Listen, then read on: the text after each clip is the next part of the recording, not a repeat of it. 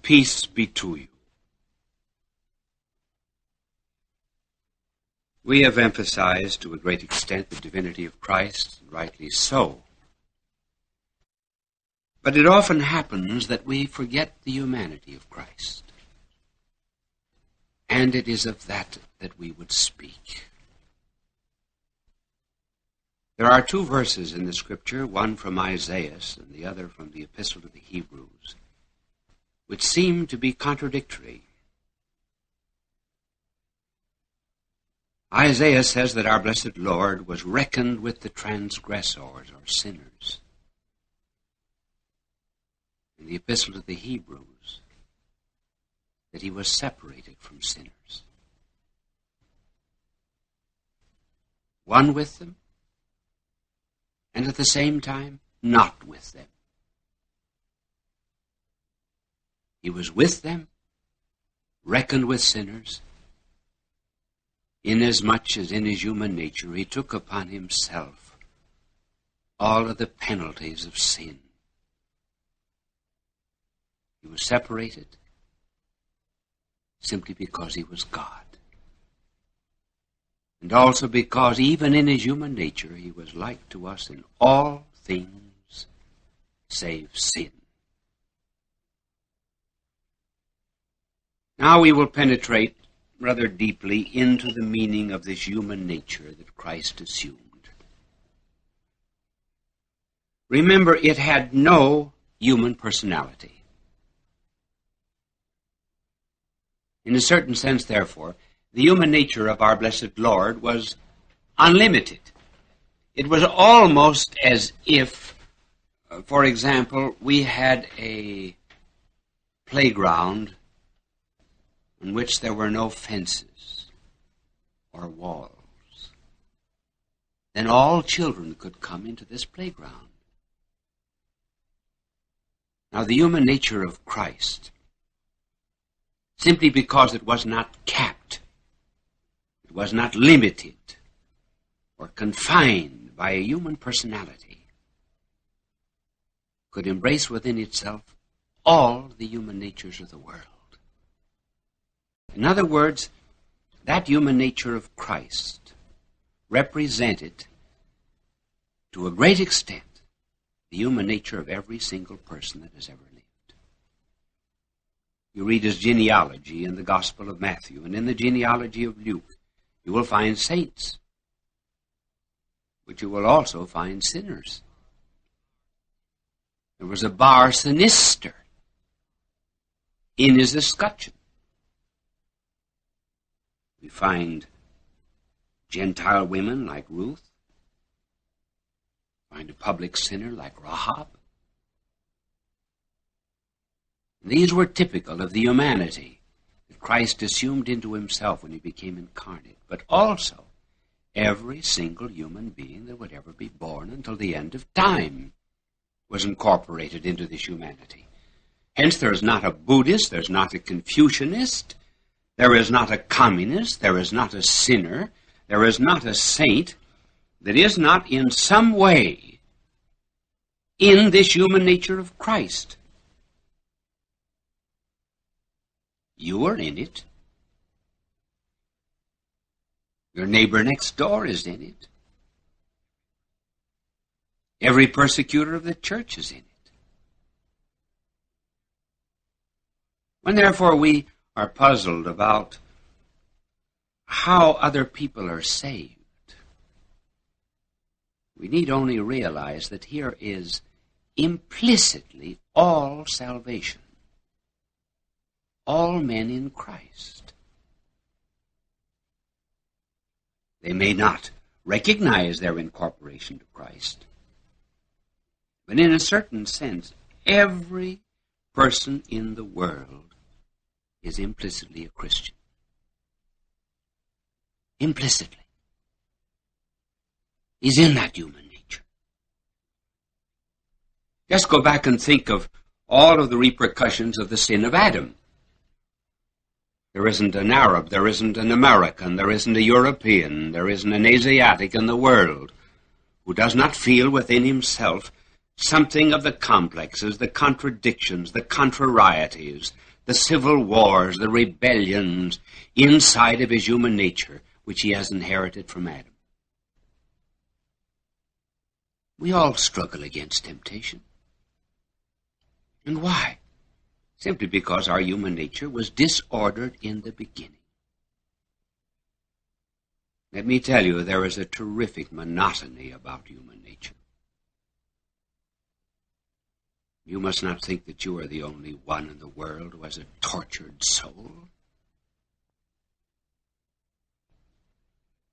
Now, if the sin of Adam had so many repercussions in every human being that has ever lived, shall we deny that the incarnation of our blessed Lord has had a greater repercussion? Can it be that the sin of one man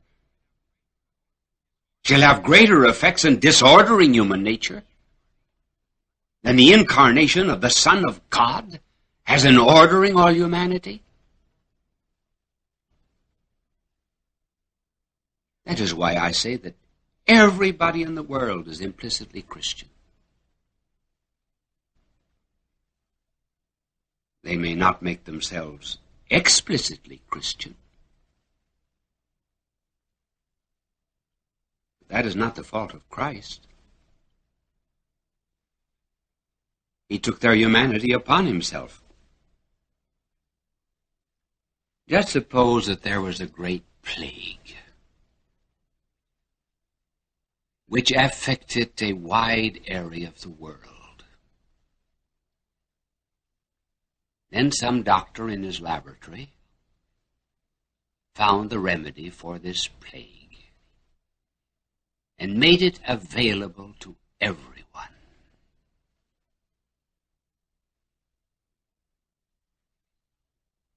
There would be some who would seek the remedy. There would be others who would not. They might say, "How do I know he has the remedy? Why should I bother? I will cure myself."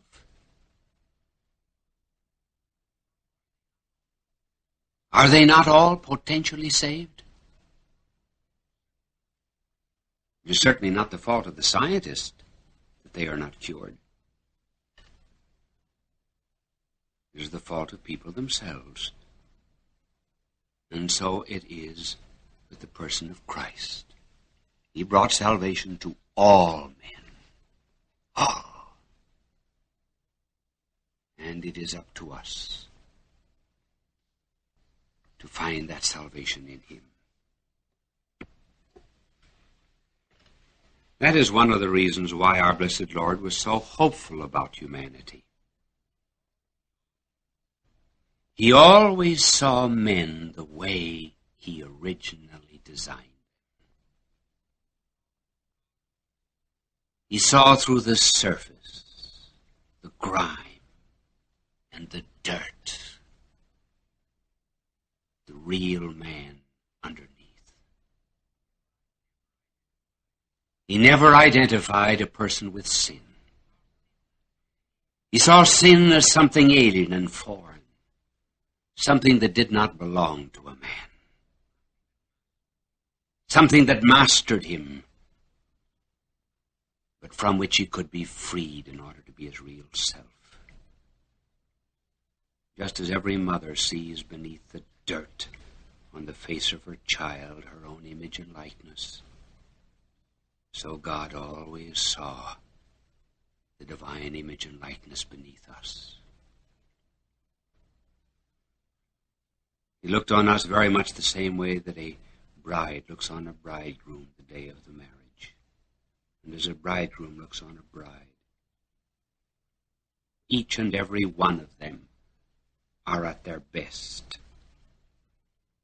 Later on in life, they may fall away from this ideal, or perhaps they will forget the ideal. One day a woman came to me and told me that she could never love her husband again. And I told her to try and think back of how much she loved him the day of the marriage. And they stood side by side at the altar. For that is the way he really was. What the woman had to do was to see beneath the distorted image the real person to whom she committed her life. And this is precisely what our Lord does in coming to this earth. Even when men raged and stormed beneath his cross, he saw them as homeless and unhappy children of the Father in heaven. And for them he grieved. And for them he died. This is the vision our Lord has of humanity. But now we want to bring this home in a little more intimate way. And here we're going to take a term called transference and try to make clear what the humanity of our blessed Lord did in relationship to our sins and our suffering. There are three kinds of transference in the life of Christ. There is physical transference. There is psychic transference. And there is moral transference. If our blessed Lord did not come to this earth to undergo every single kind of agony and torture and pain that we ourselves suffer, then we could say, does God know what it is to suffer? Did he ever go without food? Was he ever betrayed? Was he ever blind? Let me tell you, the best way to describe our blessed Lord's humanity is that he is a God who took his own medicine.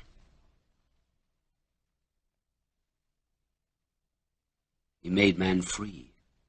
Man abused that freedom and brought upon himself all of the ills that he is heir to. And God came down and took upon himself a human nature in order that he might feel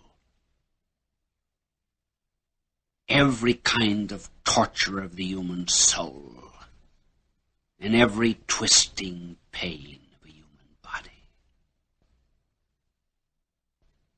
That is what I mean by transference.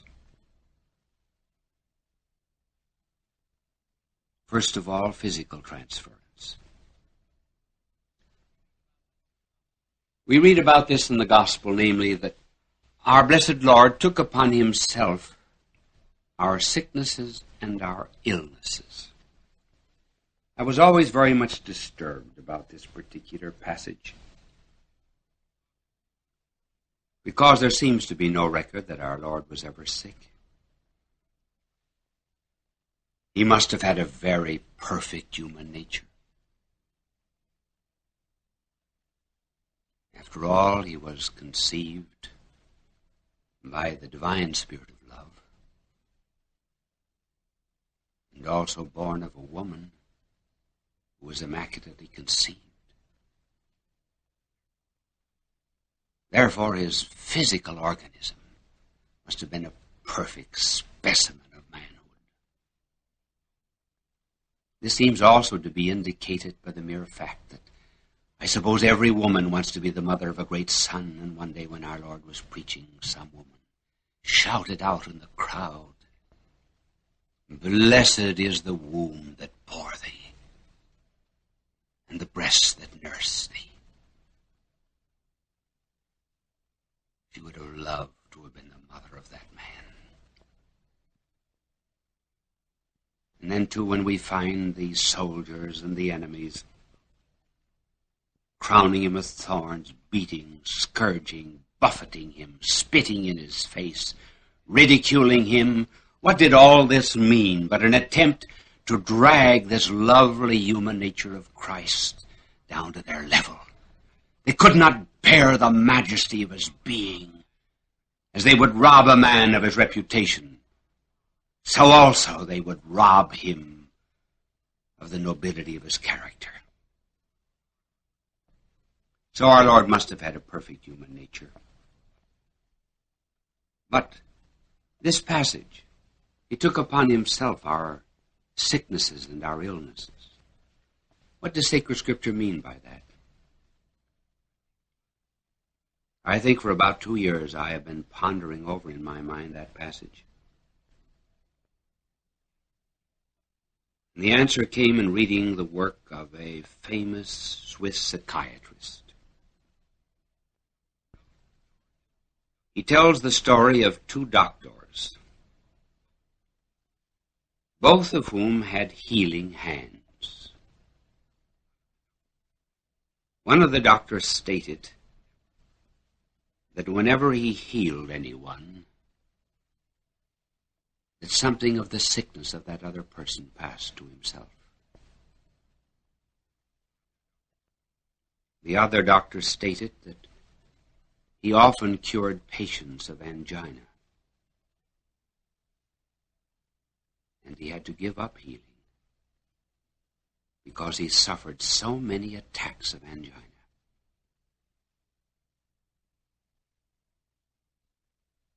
Is not this the key? Now let us go into some of the cures of our Lord. We often read in the Gospel that when he cured the deaf and the dumb and the blind, that he sighed.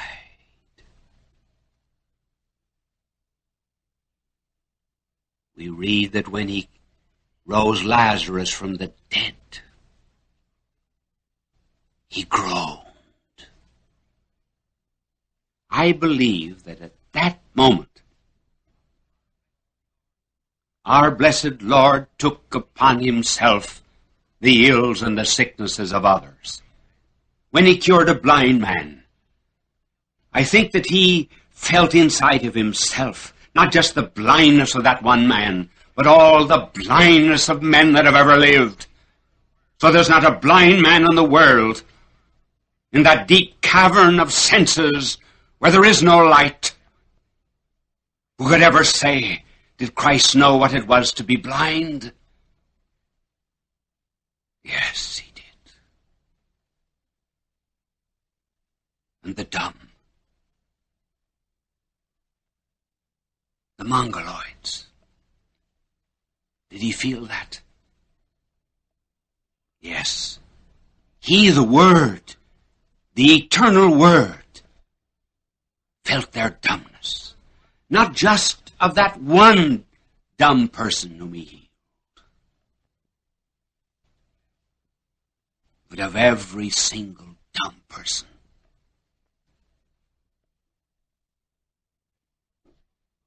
And when he rose the dead and brought them back to newness of life, I think he felt the agony of death. He went into that fear, as we know he actually did in the Garden of Gethsemane. St. Paul tells us that he died for all men. In other words, the death that each and every one of us will have to undergo. Christ himself felt. He knows what death is, knows what your fear of death is. This is the Christ that comes to you. That is why we say he's the only one that can ever understand your illnesses and your sickness. And why? Simply because he has that sickness, that illness inside of himself. He bore it for you and with you, in order that you may have strength and patience as he did. Then there was not only physical transference, he also suffered psychic transference.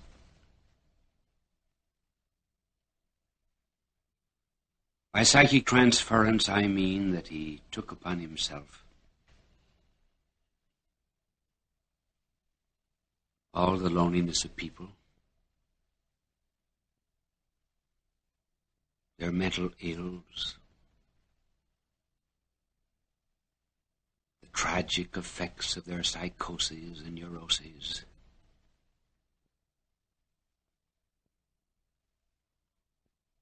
He felt all of the darkness of the atheist. He knew what it was to be a skeptic and a doubter.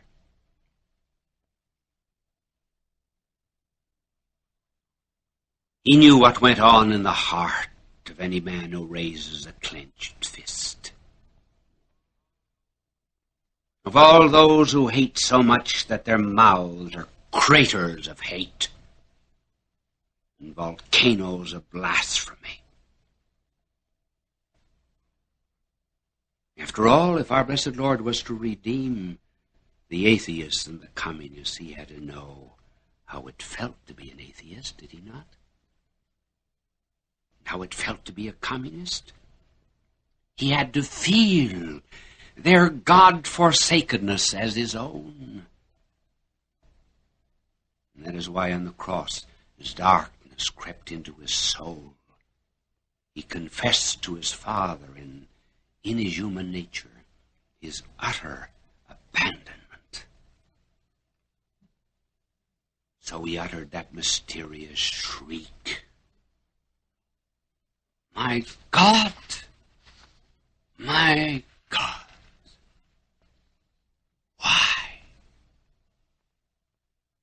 why hast thou abandoned me?"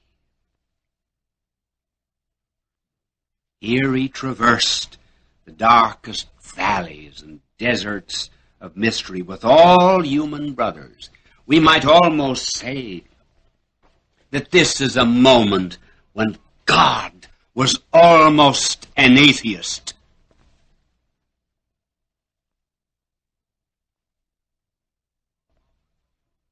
It was a moment when he almost went into hell, but with this difference,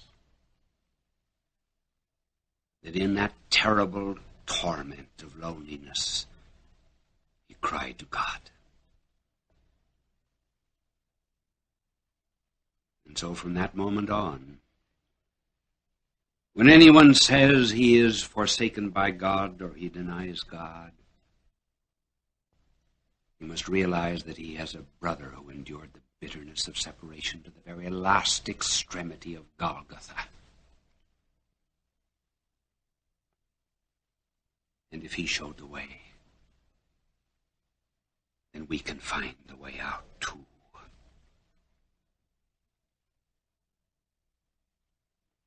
This was the loneliness of Christ in the garden, and the loneliness on the cross. Like a sponge, the silence of our Lord soaked up all the evil. And because he soaked it up, evil lost all of its strength. After all, when an atheist complains about the ugliness and evil of the world, does he not know in his inmost heart that this is not the way the world was intended to be? He's affirming the very existence of God by the intensity of his complaint. Without God, there would be no one to complain to, and in his complaint, he has Christ to whom he can go. And finally, there was moral transference. Moral transference of sin. Sacred Scripture says that our blessed Lord was made sin. By that is meant that he took upon himself all of the sins of the world, as if they were his own. Every blasphemy was put upon his lips as if he himself had spoken the blasphemy. Every theft was in his hand, as if he himself had committed the theft. His flesh hanging from him was in token of all the rebellion of the flesh of the world. He knew what sin was. Perhaps I can make this clear to you by telling you that some years ago, a girl wrote to me from a large city of this country telling me that at the age of 18 she went to her first dance. She went in company with her cousin. Her house was some distance from the gate. Her cousin dropped her at the gate, and in that distance between the gate and the front porch, she was attacked by a stranger. In due time, she found herself with child. The only ones who would believe her were her mother and the pastor. Neighbor women said, "Oh, isn't it terrible? The poor woman has one bad daughter." Some girls in the choir would not allow her to sing because she was wicked. And she told me of all of this torture that she endured, and she said, "What's the answer?" I wrote back to her and I said, "My dear girl, all of this suffering has come upon you simply because you bore the sin of one man. I therefore assume that if you ever bore the sins of 10 men, you probably would have suffered 10 times more. And if you ever took upon yourself the sins of 100 men, your sufferings would have been 100 times worse.